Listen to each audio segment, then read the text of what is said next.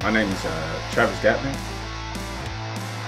Actually, I'm in lease purchase OTR. I've been doing lease purchase for like the last 2 years. So their lease purchase program, I do like it. At the other company that I did lease purchase, basically to make it simple, the more miles I ran, the more money came out for the truck payment. What was the point of me driving more? It wasn't an incentive to drive more miles. I can drive more miles here, have the same payment. It gives me a incentive like, okay, if I work harder, now I can see it. I can see the money.